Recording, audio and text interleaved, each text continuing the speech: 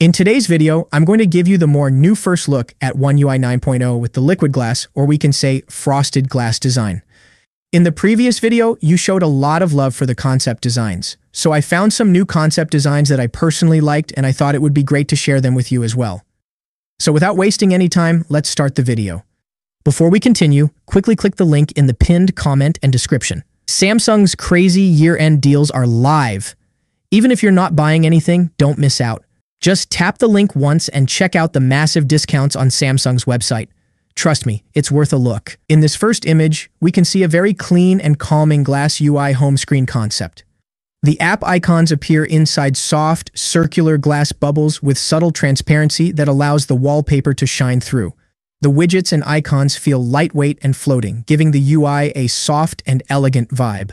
This kind of design reduces visual clutter and makes the home screen feel more peaceful and premium, something Samsung could explore with One UI 9.0. Moving to the second image, the lock screen music player is a perfect example of true frosted glass design. The media controls sit inside a semi-transparent glass card with blurred edges, creating depth without hiding the background. The typography looks bold yet minimal, and the glass panel blends beautifully with the wallpaper. If Samsung adopts something like this, the lock screen experience could feel far more immersive and luxurious. Now in the third image, we see a lock screen concept that focuses heavily on depth and realism.